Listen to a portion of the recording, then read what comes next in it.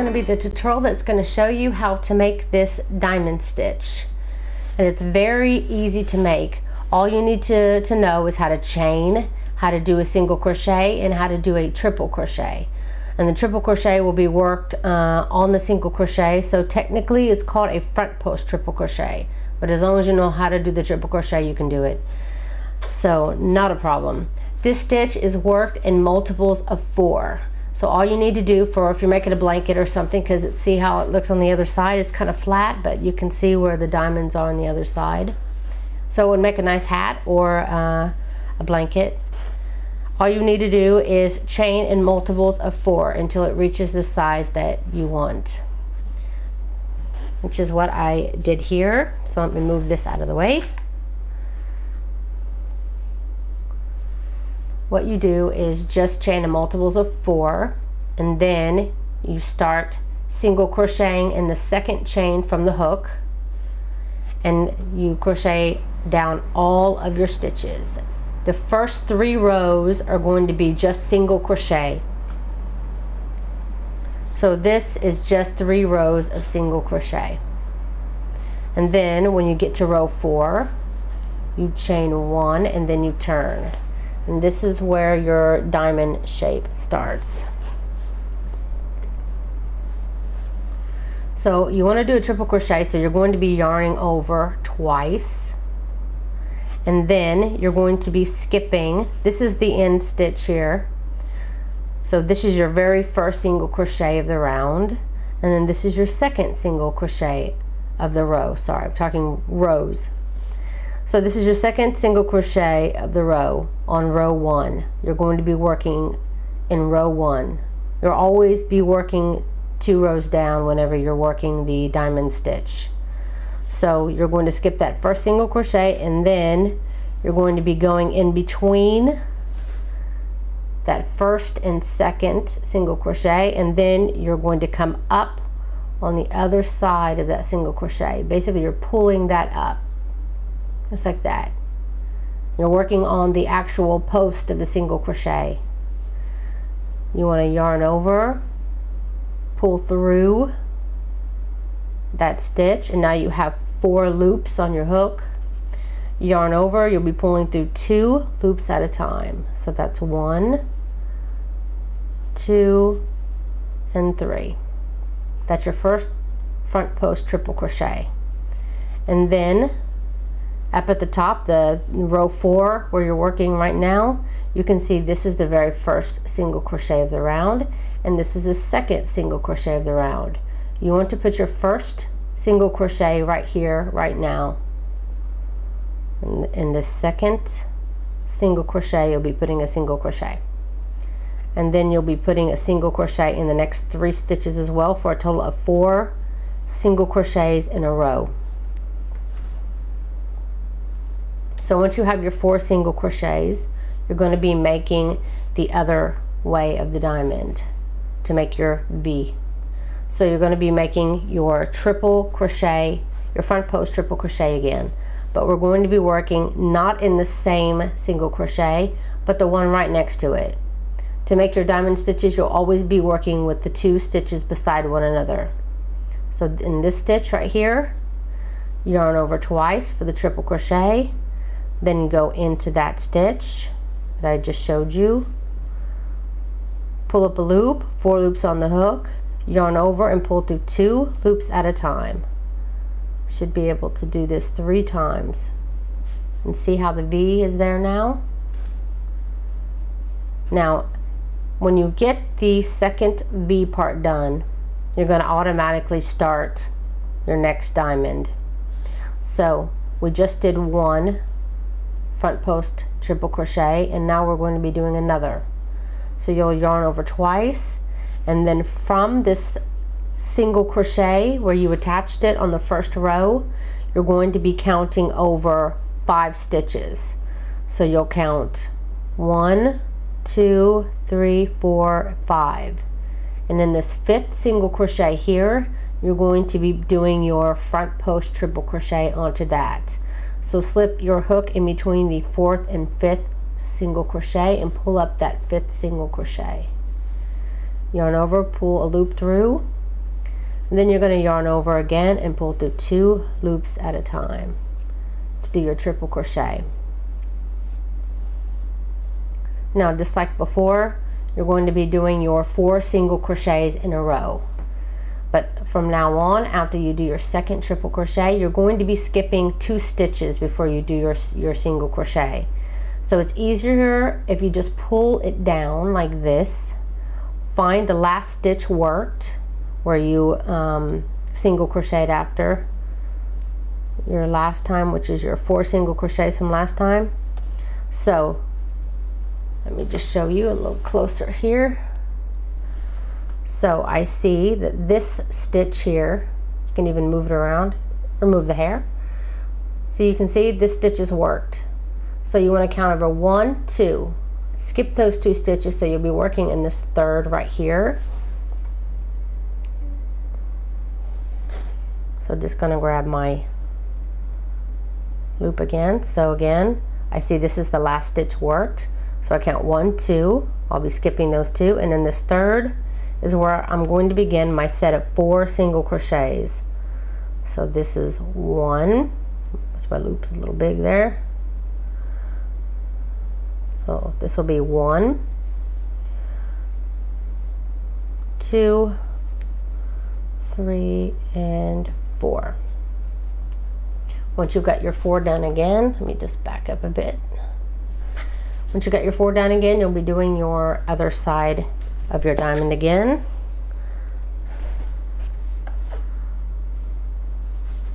So you'll be yarning over twice, and again, this is the last time you did the triple crochet, and then in the stitch right next to it, you'll be inserting your hook and pulling up that stitch, that single crochet, pull up a loop, and then yarn over and pull through 2 loops at a time to do your triple crochet.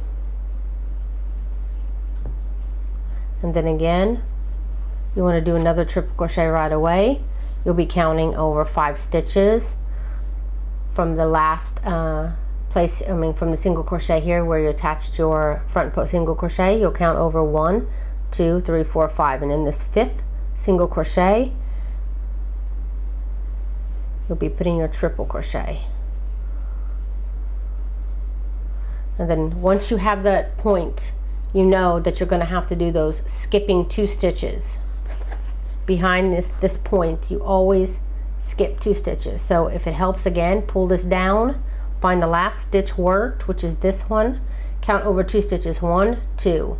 Then this third one here is where you will do your first single crochet. Whoops.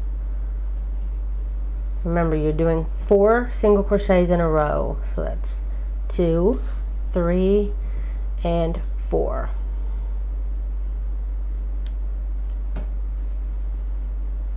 Then again, you do a triple crochet into the stitch beside the last triple crochet worked.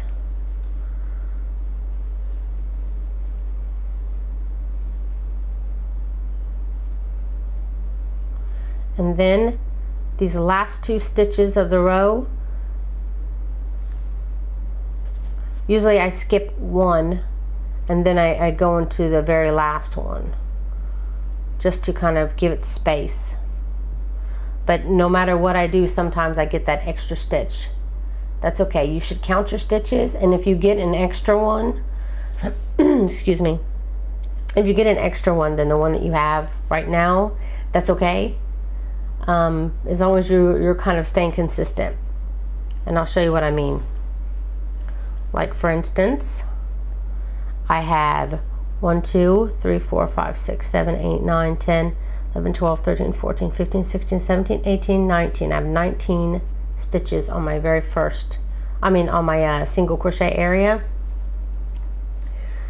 So I can count my stitches here. This is 1, 2, 3, 4, 5, 6, 7, 8, 9, 10, 11, 12, 13, 14, 15, 16, 17, 18. Then it would be 19 and 20. So by me skipping this 1 stitch and then just single crocheting in the last stitch will keep me consistent with 19. But like I said, sometimes when I do a few more rows, I may miss one, but that's okay. If you have an extra one here on the end, just single crochet 2 instead of 1. it won't make that much of a difference. So don't worry about it being, you know, perfect. So once you get done with a diamond row, I call these diamond rows, and you'll also have it, of course, the top of the diamond. Every time you have one of these rows where you have to do your triple crochet front post, after that there will always be 3 rows of single crochet. So you've just completed one of the diamond rows, so now do 3 rows of single crochet. So all I'm going to do is just chain 1, turn, start my first row, then go back and then go forward. You always have 3 rows, and it'll bring you back up to your 3rd row. You should be here on this side ready to start the next diamond row, and I'll see you then. Okay, I just got done with my 3 single crochet rows, and I'm chaining 1 and I'm turning. Now I'm back where I need to be.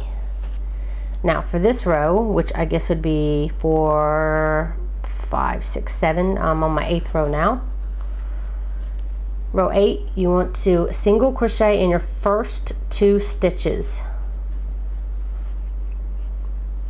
And then you want to do your front post triple crochet in the single crochet above the triple crochet.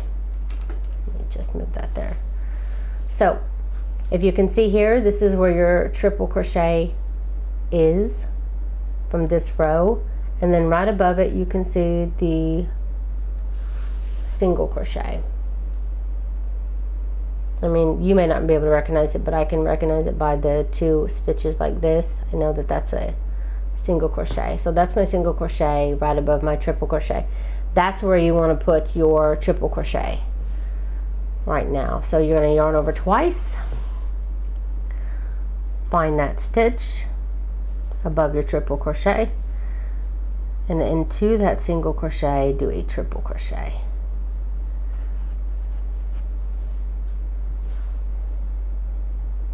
And now, I wonder if it'd be better if you could see it without this light. It's hard to know. Almost seems too bright. Okay, so right away, since we're going into a point like this, this is our first point. So when you're going to a point, you automatically need to do the other triple crochet. So we're going to be doing another triple crochet. So you're going to yarn over twice. And now, again, I'm going to show you, see how your point comes up and how we always skipped 2 stitches. And then, of course, when we did our single crochets for 3 rows, we single crocheted in those 2 stitches that we had skipped. But you can easily see on your own project, there's 1 single crochet above this one and 1 single crochet above this front post triple crochet. You will always be working in these. So you essentially, it's going to be like an X connecting these 2 and to the 2 single crochets below. So find that single crochet above this front post triple crochet and do your triple crochet. See, now it's kind of forming an X. You use these 2 single crochets here and these 2 single crochets. Well, these weren't single crochets, but well, actually they are, because you skip them and then you put single crochets in them.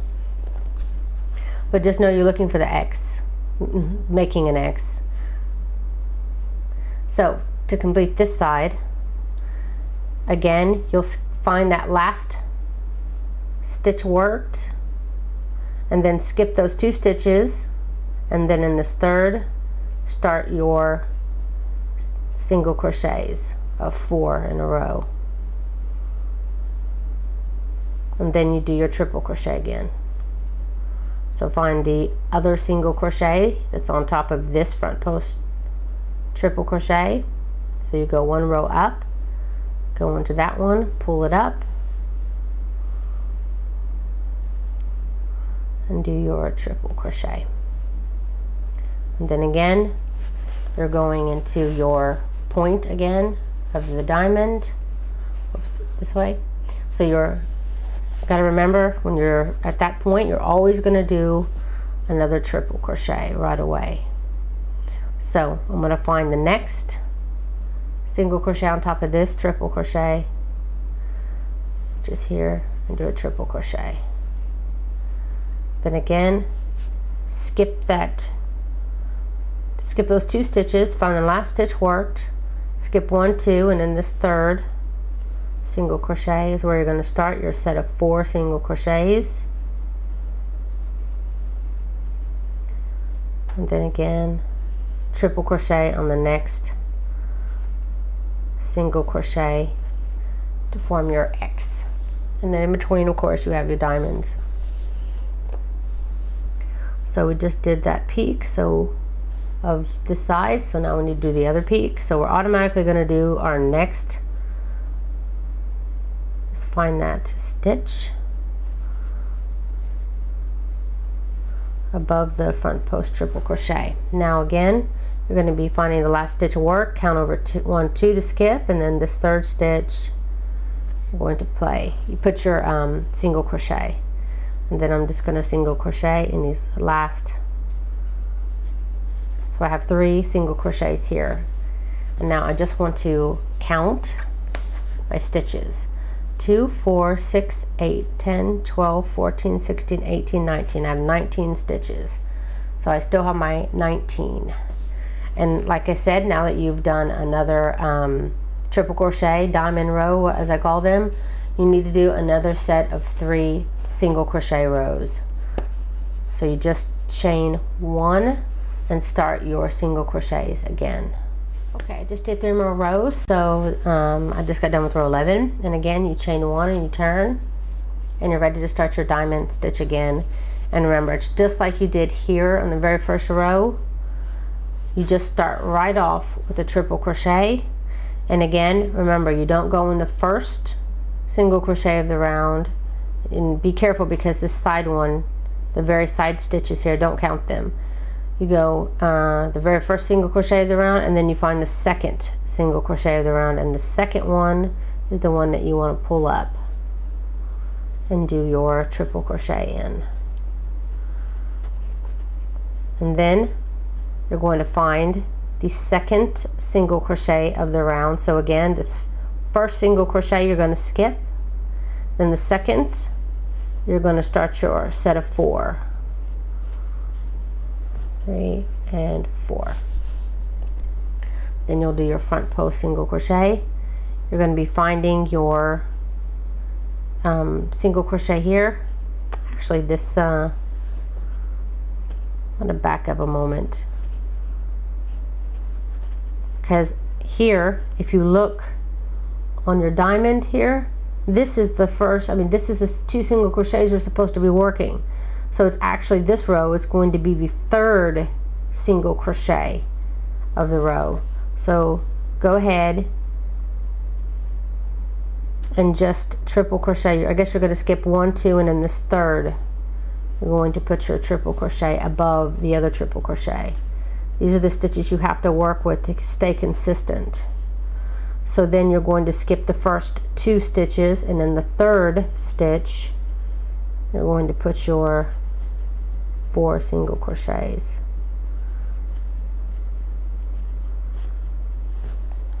And then do your triple crochet worked and this single crochet above this front post triple crochet. This is the cool thing about stitches like this, that even when I was telling you before, if you mess up a little bit, have 1 or 2 stitches on the end, it doesn't really matter, because if you just follow the pattern, which is always doing those 2 single crochets in that spot, then you're not going to have a problem. So in this one, we've done this side, so we need to automatically do its other peak immediately. So we're going to do a triple crochet, find the single crochet in the top of the next front post triple crochet, and in that single crochet you're going to be doing your triple crochet. And again, find that last stitch worked, and then skip 1, 2, and then the third start your 4.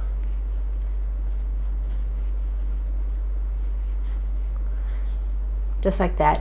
And like I said, the ends may change here and there, but always try to count your stitches, try to stay as consistent as you can. Remember, always work in the single crochets above the triple crochet, and that's it. you're pretty much going to be doing the exact same pattern here, just like this.